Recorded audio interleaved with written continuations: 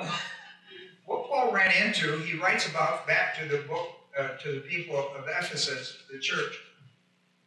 What he discovered that there was 7 doctrines that separate the Christian church from the rest of the religions of the world. 7 doctrines that separate Christianity from the rest of the religions of the world. And so he talks about them, and he does it in a wonderful way in Ephesians 4, 4-6. Here's what he says about the Christian church and the 7 key doctrines that separate the Christian church in the world from the religions of the world. He said there is one body, the doctrine of the one body, the doctrine of the one Spirit, the doctrine of just as you were also called in one hope of your calling, one Lord, one faith, one baptism, one God and Father of us all, who is over all, through all, and in all. He says these are 7 doctrines, and so we're studying those. We have now studied the one body and the one Spirit. Well, when we got into the doctrine of the one Spirit, of course, the advent of the Holy Spirit in the greater plan of God is equal of importance. Being the third member of the Godhead, the coming of the Holy Spirit is equally as important dispensationally, church age, to the coming of the Holy Spirit. Now, the coming of Christ has to precede it, but once he comes and finishes the work of the first advent, dies on a cross for our sins, is buried and raised from the dead the 3rd day, when he goes back and is seated at the right hand of God the Father, placed in a place of authority, the Holy Spirit is sent back. And the advent, the coming of the Holy Spirit, is equally of importance to the dispensation of the church. Because in his absence, the Holy Spirit takes up that space, takes up the void, and takes up the ministry. Because that is so important, I have settled down here on some characteristics of the ministry of the Holy Spirit as a result of his advent. The whole spiritual life is based on the ministry of the indwelling Holy Spirit. So we were looking at 9 essential type of characteristics apart from the baptism, which I'm holding off to talk about it as a separate lesson in itself. So here's what we have done so far. If you look at your study guide, everybody has a study guide. This is our 3rd lesson on the doctrine of the one Spirit. If you're behind it in this study, then you can pick it up on doctrinalstudies.com. And you would be wise to do it. For example, we have already studied under the doctrine of the one Spirit. We have already studied the importance of the 9 fruit of the Holy Spirit. Now, they operate in plurality, but individually operation. You have 9 fruit, but it's singular, not plural, in discussion.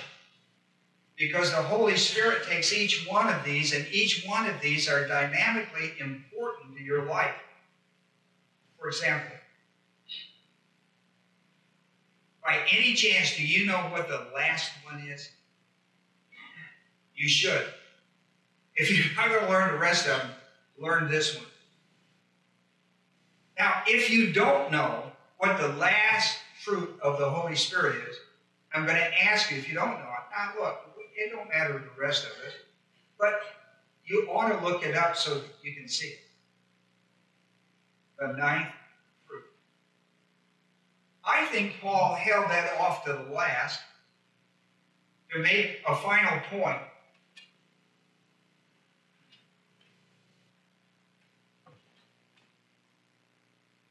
Did you see self-control?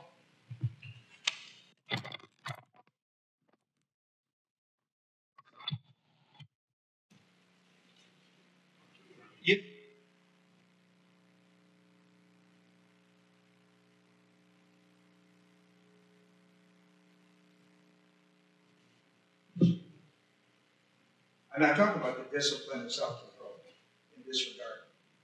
I'm talking about the supernatural function of self-control.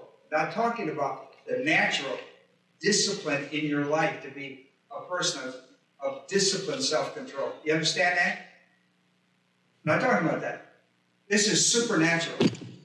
This is self-control that doesn't come from you. It comes from the Holy Spirit to you. Do you know what a victory that would be in your life? Do you know what a victory that would be in your life? Do you know the joy of being in a conflict situation and where you normally become defensive and either explode out or explode in?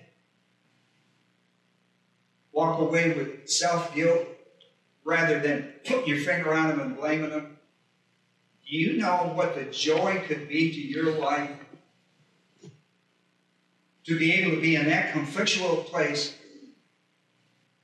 and be able, at that moment, knowing I don't want to go where I always go, in a defense mode, and either collapse inside or collapse outside. And absolutely go to the ministry of the Holy Spirit who dwells in you, and Him provide supernaturally where you can see Him do that, and you go like, holy cow. Or some other spiritual term.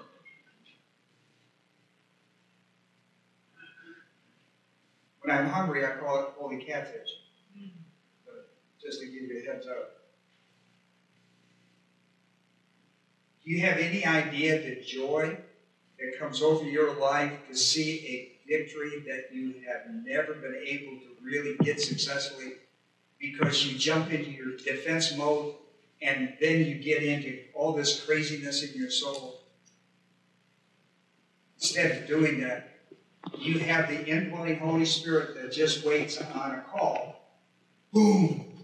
There He is, out of the flesh and into the Spirit, and out comes self-control. You're able to walk away with real joy in your soul about what it means to win, to be victorious in Christ.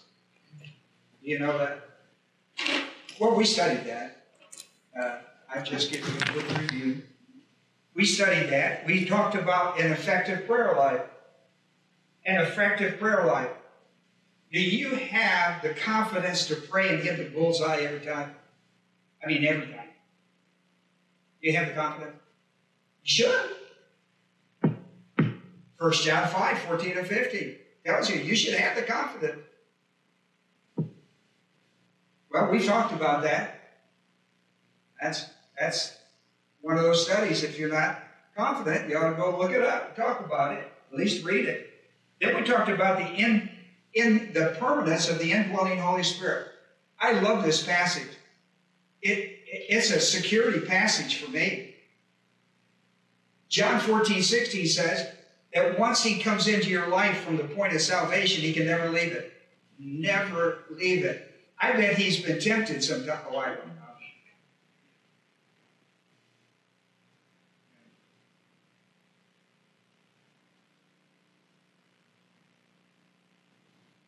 You know how it affects Him when you commit sin? Listen, you know how it affects Him when you commit sin and don't confess it?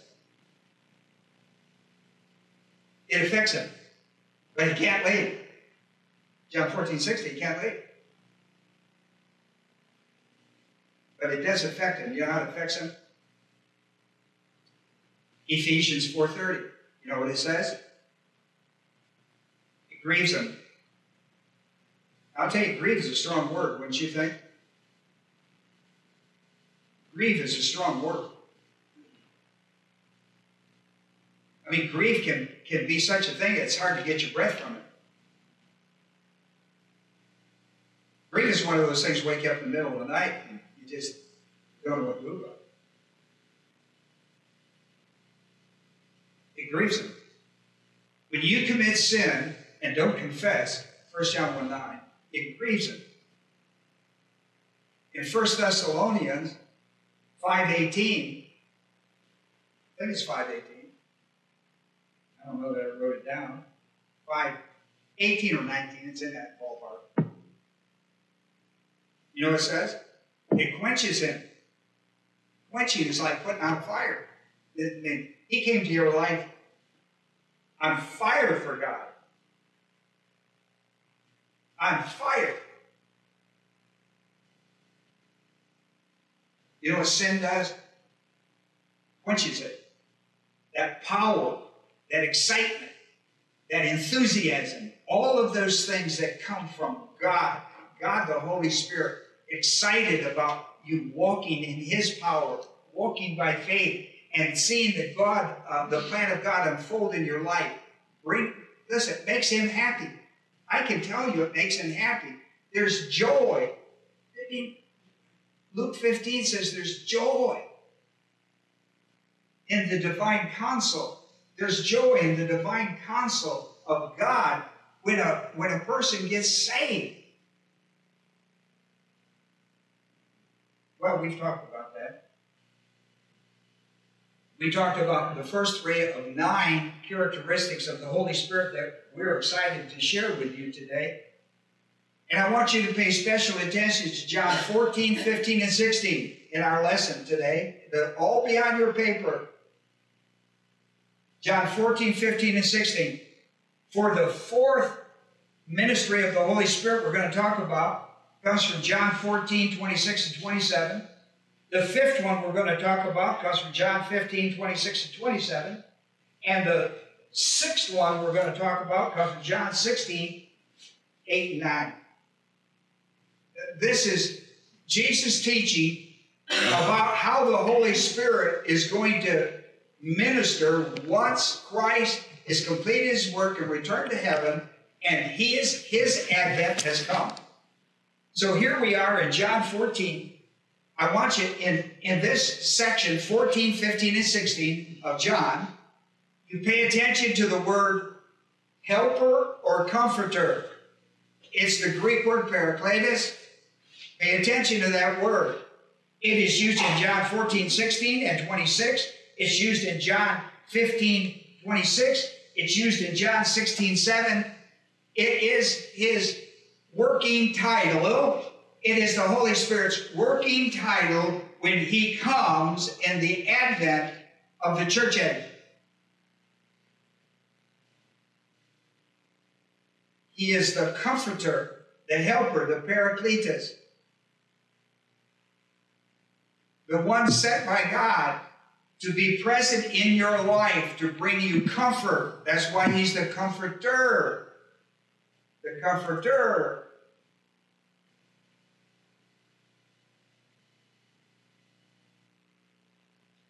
It is one of His dispensational titles. That's very important. Very important that you understand that. Pay attention to that. The comforter. Now, in your Bibles, look at John 14. We're going to look at 26 and see one of the things that the comforter is going to do. John 14, 26, 27. This is Jesus teaching His disciples before He goes to the cross and then to heaven. Here, the helper or the comforter is the parakletos. The Holy Spirit, this is a dispensational title, comforter, whom the Father will send in my name, whom the Father will send in my name when I get back home. I got to get back home first. He will, watch this, He will teach you some things, right? Teach you some things? He wants to teach you all things. The only reason He teaches you some is you're not open to all. He wants to teach you what? All things. So sometimes you just have to swallow your pride, spit it out, and listen to Him. Because He wants to teach you all things. Not just some things that you want to hear, but all the things you must hear. He's going to teach you all the things you must hear. And you must understand, and you must bring to the faith principle of your life. That's 2 Timothy 3, 16 and 17. Inhale, exhale of the Word of God. I'm not going to bring some of the things that just tantalize you. Listen, that's goofy preaching. That's why you pick churches that don't teach you everything you need to hear. You don't want to hear them. You don't want to hear from your wife. You don't want to hear from your husband. You don't want to hear from your kids. Your kids don't want to hear from you. So you find a church that you don't have conflict.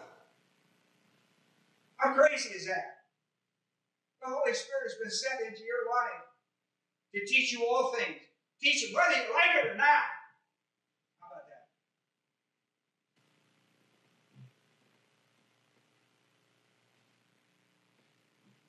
He teaches you all things, and here's why he teaches you all things.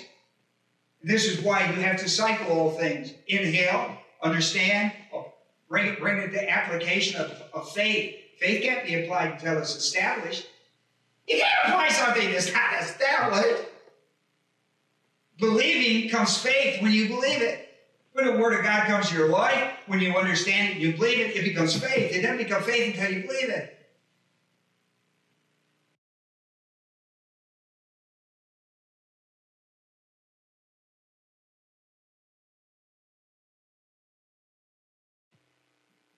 Your life.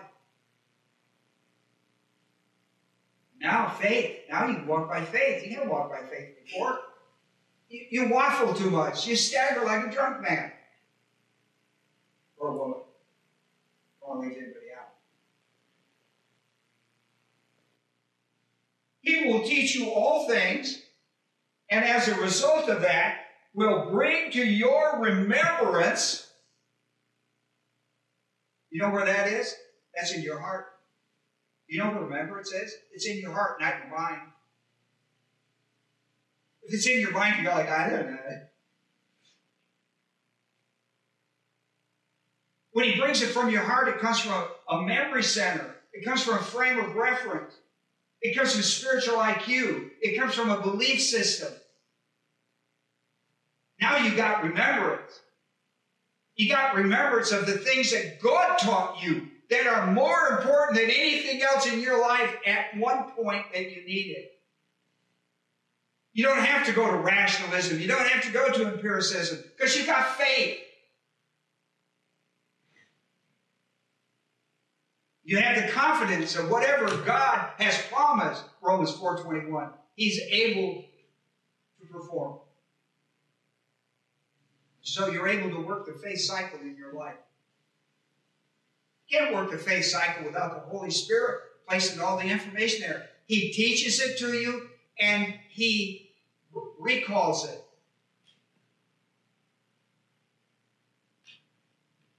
And recalling is an enormous thing because it shows you that it's part of your spiritual IQ. It is part of your belief system. Part of your belief system. It's part of your belief. That's new man thinking. That's new man thinking. It is from that new man thinking that you can battle the old man ways of life for change in transformation. Romans 12:2. Where you're no longer being conformed to the old ways and habits of your life, but rather transformed by the renewing of your heart in a belief system that combats this. You do understand that, don't you? There it is. Promise. And bring to remembrance all that I have said to you. Verse 27. Look at this. You want peace? You need 26 to get to 27. He didn't put 27 to 26. He put 26 and 27. Jesus made this statement and followed up with this statement. Peace I give to you. Now wait a minute. Do you know that one of the fruit of the ministry of the Holy Spirit is peace? Right? What peace he's talking about here comes from the Word of God. He's talking about a peace that comes from the Word of God, which you can volitionally engage in and find the joy of being faithful. You know, there's a wonderful joy in being faithful.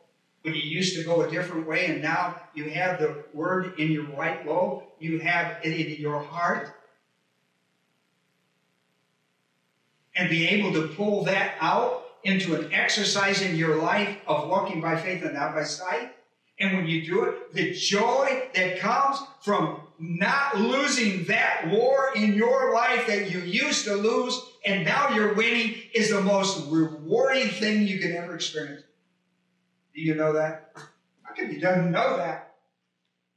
How come these old fortresses haven't been done away with? How come those walls have not been broken down? Those old habits are gone. How come they're not gone?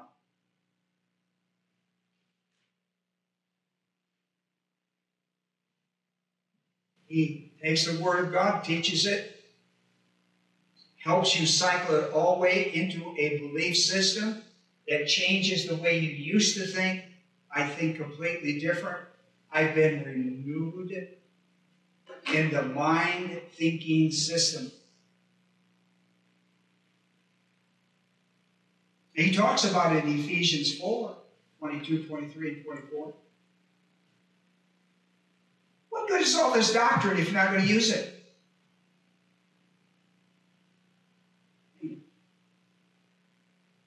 Does he want to recall it?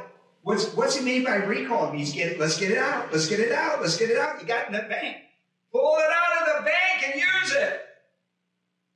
You're never going to run out. You can never run out of it. If it's in memory, it's cyclic. Never going to run out of it. Get it out of the bank and apply it to your life. Get it out of the bank. Use it. Use it. Use it. So in verse 27, he says, peace I live you, my peace I give to you, not as the world gives, do I give to you. Here we go. Look at your heart. Oh, yeah. Look at your heart. He is. He's looking at your heart. I want you to look at your heart. Peace I leave with you, my peace I give to you, not as the world do I give to you. Let not your hearts be troubled, nor let them be fearful or doubtful.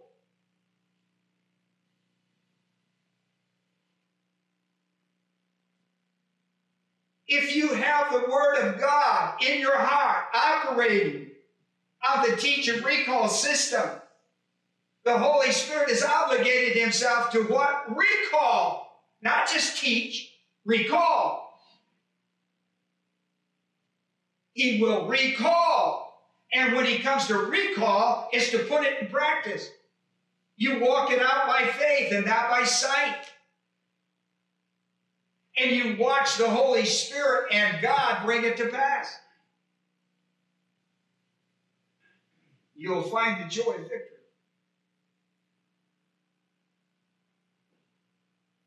Now you'll discover the importance of old things passing away and, oh, behold, all things becoming new. Now you'll understand the joy of that. You'll be excited to do it, to find the stability that comes from when you apply the truth of the Word of God, when the Holy Spirit urges you, anoints you, gives you the unction, however you want to describe it. That's the anointing. You know that? Listen to this. Here's what you get. Let me talk about that peace a moment. Let's go over to Philippians a moment. Let's go to Philippians, the 4th chapter, and look at this thing. Be anxious for nothing. That's what you get from anxiety. Nothing. So you might as well just understand it to start with. You know what you get? Nothing. Be anxious for nothing because that's what it's worth. Nothing. Matthew, the 5th chapter, 6th chapter in there. So here we are. Be anxious for nothing in verse 6, but in everything by prayer and supplication with thanksgiving. Well, that's a mouthful. Let your requests be known to God. Wait. What preceded my request? Hey, this will change your prayer life. What preceded? Oh, God! Not that. Look, here's anxiety. It's got you all boiled up. Be anxious for nothing, in everything by prayer, supplication, with thanksgiving, now make your request. Get your ducks in a row. You pray in the name of the Father, in the power of the Holy Spirit, in the name of Christ. You pray according to His will. Get your ducks in a row. Supplicate. You may have to pray more than one. How about it, Paul? Yeah. You may have, yeah. You mean one prayer might not do it, Paul? More than one, maybe. How about it, Job? You sat down the second pew. How about it, Job? It may take more than one. It may take more than 100.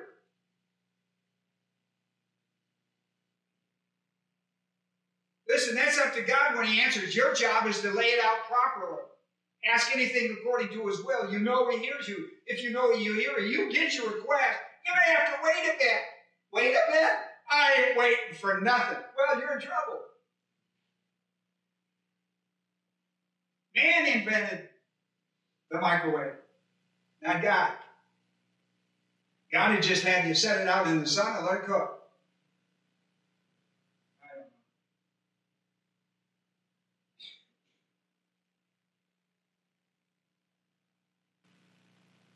I don't know. Don't get ready for microwaves. I'm not opposed to microwaves. Now watch this. And once you get that done,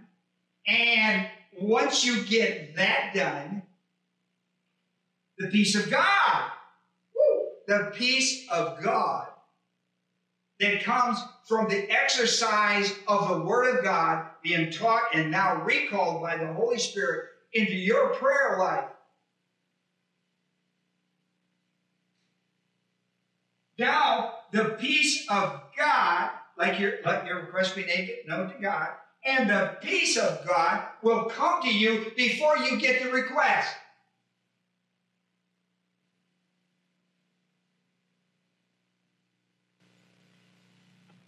Wouldn't that be nice to be able to get it and not have to wait till you get it and go like, well, I'm at peace with God now. I got my Christmas gift. Listen. And the peace of God, which surpasses all comprehension. Oh, I wish. The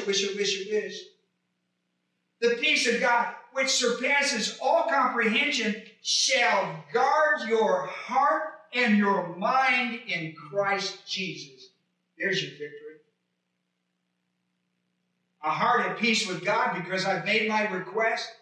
It will come because I prayed according to His will. It will come on His terms and His timing, and I'm okay with that. I have peace in my heart. And my mind is not confused about my peace. You know why? Because I've got Philippians 4, 6, and 7. And when my mind wants to get a little bit uptight because I'm in a waiting stage of faith rest, waiting before the application and the completion of my deal can be completed. I'm in a waiting pattern because God is moving furniture in my life or in the plan of God so that when it occurs in perfect timing. He's not waiting just to make you miserable. Just clearing up everything, getting everything in order, moving the furniture so everything's just right.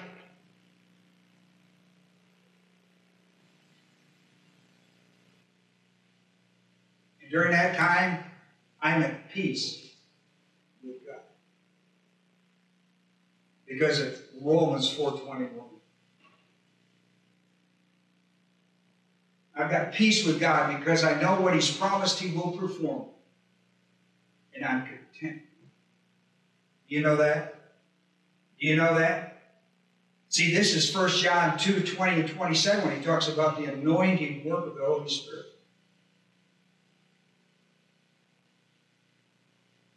Here's my fifth thing. The Holy Spirit testifies about your rira. You know what English word comes from that? Watch out now. You know what the English word is? Martyr. Can you see it in that? Yeah, take that U and turn it to a Y. Martyr. The English word is martyr. Listen, we've been so spoiled in the Christian Church of America, we're not martyred for anything. We think it's martyr when somebody doesn't like us because I shared Christ. My world. Oh, what's happened to my world?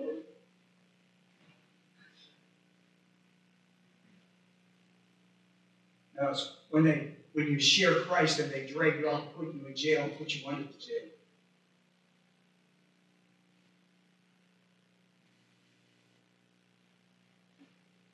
Be one way. Listen to this, John 15. Let's go back to John. Don't lose your place in John. I'm going to be all the way back to 14, 15, 16. 15. Here's 15, 26, 27, just like before. When the helper or comforter, Paracletus, comes, when he comes, he's coming when I go home. When I go home, he comes. When I go home, he comes. It's called the Advent. Jesus comes, it's called an Advent. When the Holy Spirit comes, it's called an Advent. It's a big deal. When the helper, Paracletus, comforter comes, whom I will send to you from the Father, that is the Spirit of truth. That's his whole purpose in teaching your life to bring you to truth. Truth. The truth of the Word of God. Who proceeds from the Father, watch this, he will bear witness. He will testify of me. Listen, when you're around people and all the Holy Spirit does is testify about them or about him, you're in the wrong place. Because the one thing he doesn't do is he don't brag on you and he don't brag on him. He brags on Jesus Christ. We got so much goofiness going on in the Church of Jesus Christ today with the ministry of the Holy Spirit. If you just read John 14, 15 to 16 and believe it, you'd be on the track.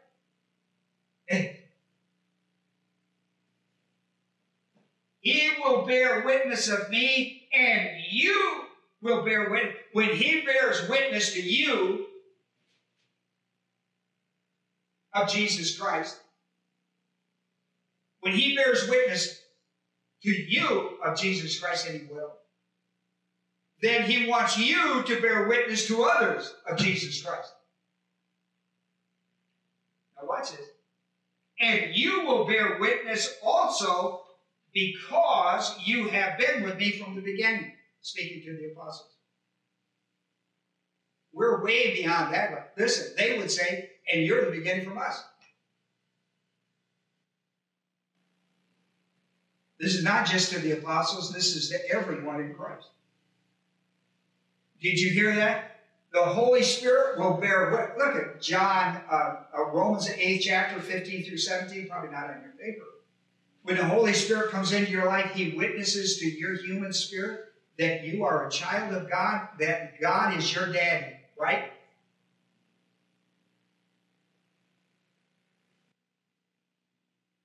And from that day forward, hello now, church. From that day forward, his whole purpose is to take your human spirit and witness Christ every day in your life. To witness the dynamics of the importance of Jesus Christ every day in your life until your life is done. Does he do that?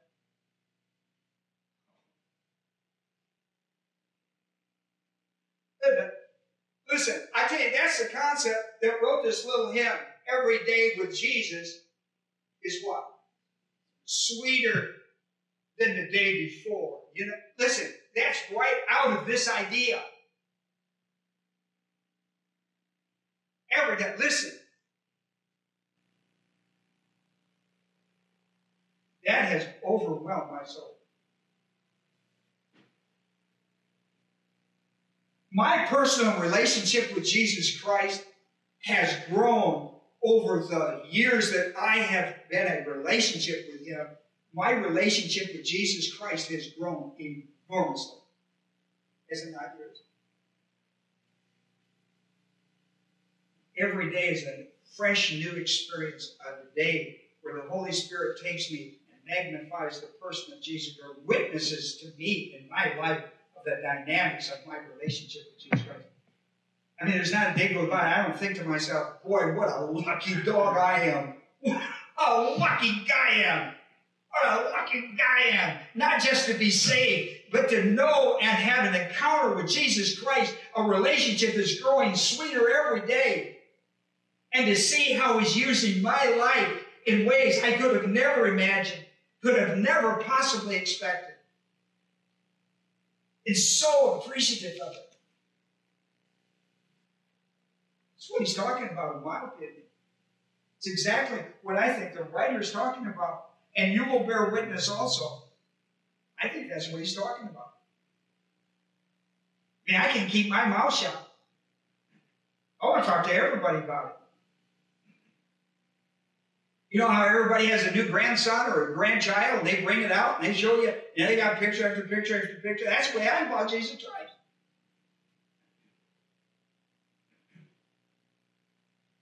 I mean, I don't care. I can talk about football about 5 minutes. Now I want to talk about Jesus Christ for an hour and a half. Or maybe Alabama football when I get to heaven. I don't know. Or maybe, but I don't know. Let me tell you, my life is a whole lot more than that. About 5 minutes with Alabama football, I'm going to talk about Jesus. Something that's going to be eternal. That's just my opinion. John 21, 24, and 25. John. I'm going to struggle with this one, too. John 21. John 21. John 21. John 21. 24. I like the way John writes. The disciple.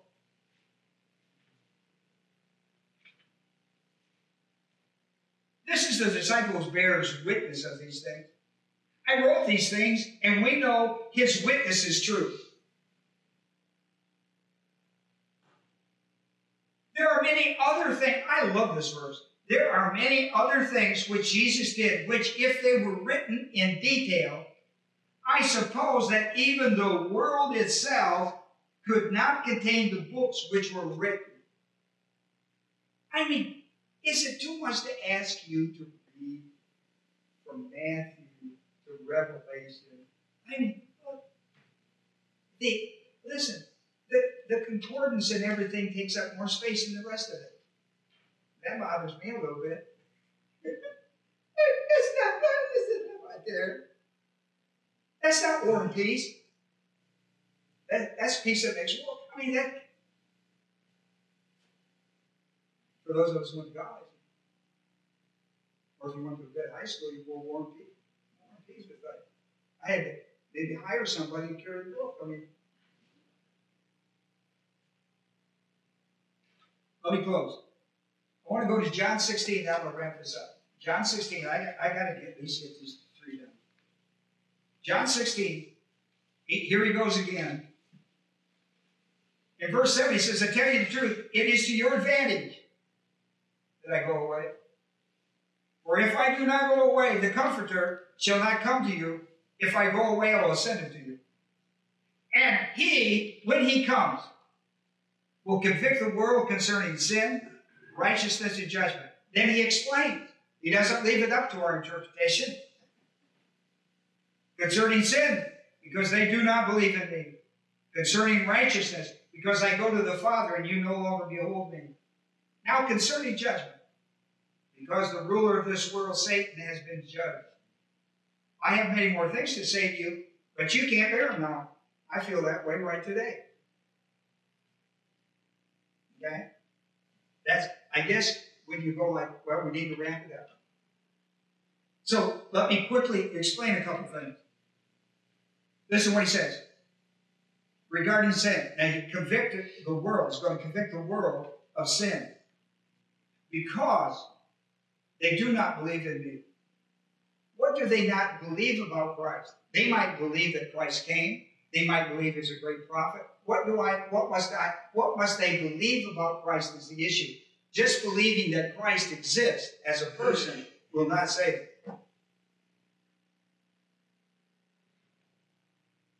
1 Timothy 1:15 says that Christ came into the world for this purpose, to save sinners. And Paul said, I was chief. You know why? Because he was religious.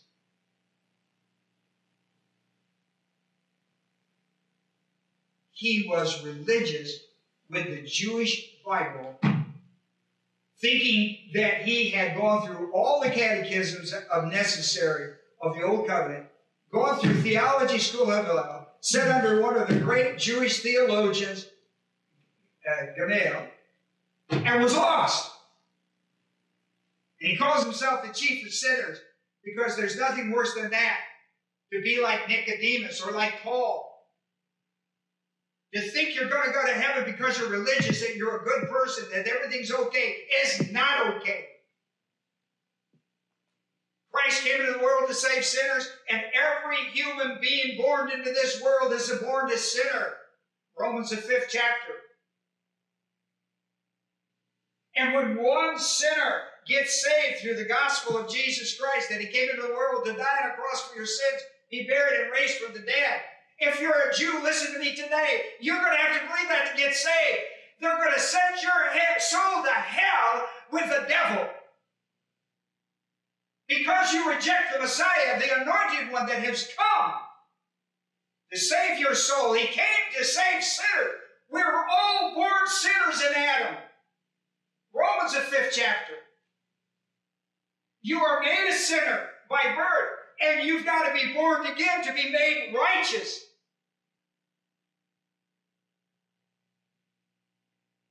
Don't listen to a lie. Don't listen to a lie.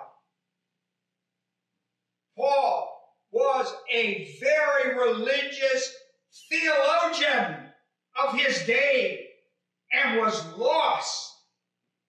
Bound for hell, people. Lost. Died in that state, he would have been forever separated from God in eternity. But God knocked him off a mule.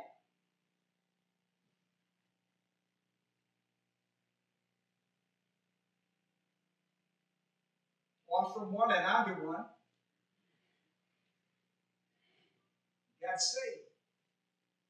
I'll tell you, there's no other way. And you're not going to be. Listen, Romans, the 5th chapter, verse 19 says, you were made a sinner and you will be made righteous. When you believe that Christ died for your sins, was buried and raised from the dead, you will be made righteous. Romans, the 3rd chapter, verse 10, there are none righteous. No, not one. Not a Paul, not a Nicodemus, not the Pope. I don't care. Not one. Not one. You have to be born again to be righteous. And you don't make yourself righteous. You're given it. It's a gift from God's marvelous grace. You listen to somebody damn your soul and send it to hell when you're listening to the truth. Don't you do that. Don't you do that. You know what judgment is? Listen to this. Listen, the Holy Spirit convicts the world. Where does the Holy Spirit live? Inside every born-again believer. So where is this conviction of the world coming from? Where's the Holy Spirit live in the world? Not in the capital.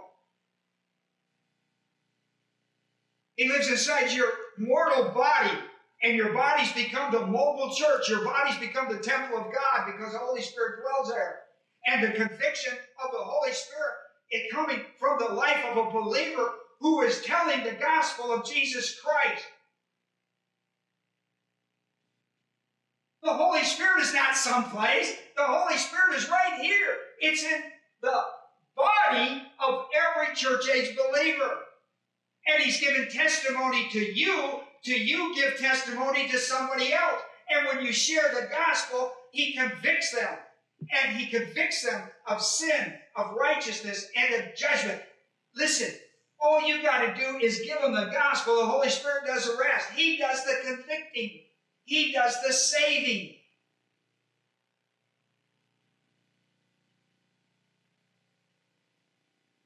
All right, write these down. Now I'm quit. Write these down. 2 Corinthians, the 4th chapter, 3 and 4. Oh, that's a powerful idea. It says Satan blinds. Listen, his job is to blind the minds of those who are struggling whether to believe or not. He's trying to shut that whole process. Here's the Holy Spirit through your life convicting people of the gospel. Here's his job trying to shut that whole operation down. 2 Corinthians 4, 3 and 4 in the angelic conflict, he's trying to shut down the convicting work of the Holy Spirit. You need to read that. That's a powerful idea. He's counterattacked that whole system.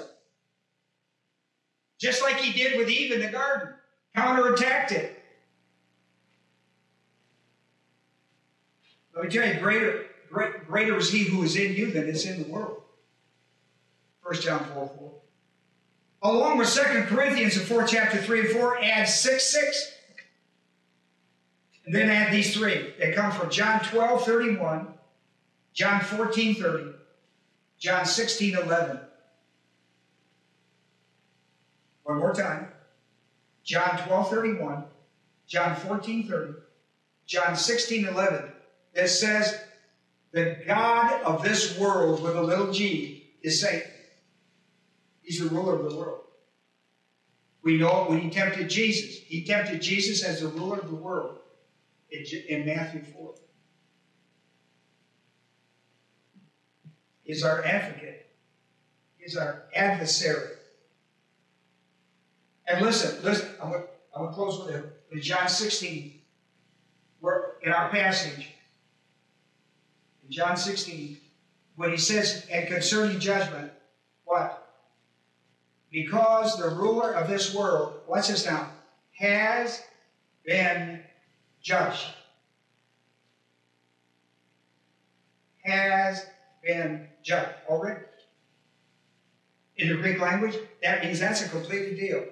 It stands sealed. That his fate is sealed. Matthew, write this down. Matthew 25, 41. In eternity past, when he led the revolt, he was sentenced to the lake of fire. Write this down. Revelation, the 20th chapter, verse 10. At the end of human history, that's where it goes. Boom. Revelation 20:10. Boom, that's where it goes. Right there. Thrown into the lake of fire. Now, what's important in your life today is Revelation 20, verses 11 through 15, because that involves you. Every human being must pay attention to Revelation 20, 11 through 15. Because if you stand before the great white throne judgment, because you never believed the gospel of Jesus Christ when it was presented to you with clarity like it has been today, and you reject that and you die physically, you're going to stand before the great white throne judgment. And this whole deal is going to come back to be sure that you understood you had clarity of what you had to do to be saved, and the man made it very clear. And now you're going to the lake of fire. There is no excuse for this, except you chose not to live.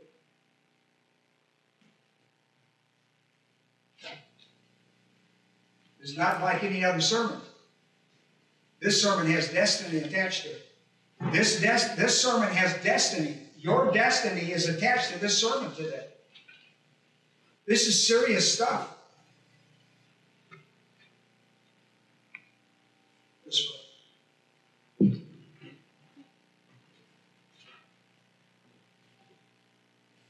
Our Heavenly Father, we want to thank you today for a study on the ministry of the Holy Spirit. The testimony within my own soul of the gospel of Jesus Christ, the testimony of why Christ came into the world, and why he left the world and the Holy Spirit entered. It's a phenomenal idea. But today, in the sound of our voice today, Father, this is the day of salvation. Behold, behold, today is the day. For those who know this is the day they must surrender. Only a fool would not believe that Jesus died for their sins, was buried, in order to receive salvation as a gift, not by works. Don't have to prove anything. The proof is in that you believe. When you believe, you are saved. Romans 1:16, the gospel. Christ died for your sins, was buried, and raised from the dead. The gospel is the power of God unto salvation to everyone who believes it. I pray that upon the audience today, not only those who are present with us today, but those who have dropped in with us by the internet. This is serious business. This isn't just a typical Sunday service to make you feel good. This is to get you into eternity forever. Get you, when you pass this way, when life is over, to be with Christ. The absent of the body to be present with the Lord. It's a gift. You don't earn it. You don't deserve it. It's a gift. Receive that gift today by faith and have this deal settled. Then read Ephesians 2:8 and 9. For by grace are you saved through faith, and not of yourself. It is a gift, not of yours. We make this prayer in Jesus' name. Amen.